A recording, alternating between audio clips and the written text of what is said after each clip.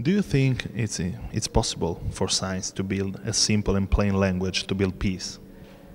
Yes, I think so. The science is not a technical thing, you know. There are science has both some very basic knowledge, you know.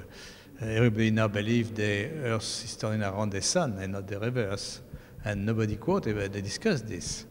But don't you think science is too difficult for many people?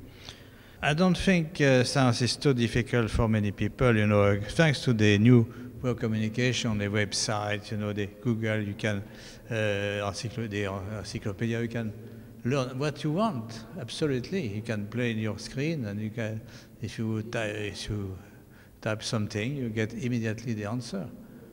There are so many young people here today. What is their role?